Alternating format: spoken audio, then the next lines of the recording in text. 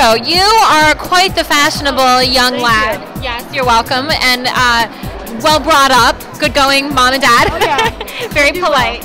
I love it. How would you describe your style? My style is very just plain. I mean, I like to match my shoes with my shirt.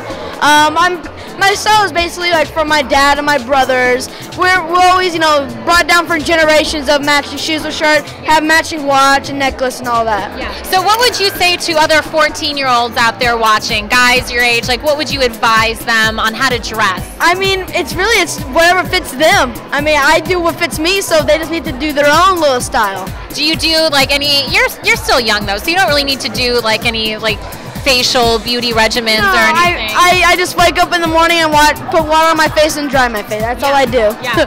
Have you noticed like any cool trends, like as far as fashion that you like, that you want to maybe aspire to when you're older? I think it's really, for me, it's just the shoes. You always have to have cool shoes. Yeah. That's always me. I mean, you know, I have tons of Converse and I have all tons of different shoes. So I think what makes like a person is their shoes. So that's what I think. Awesome. Okay, thank you so much. Very nice to meet you.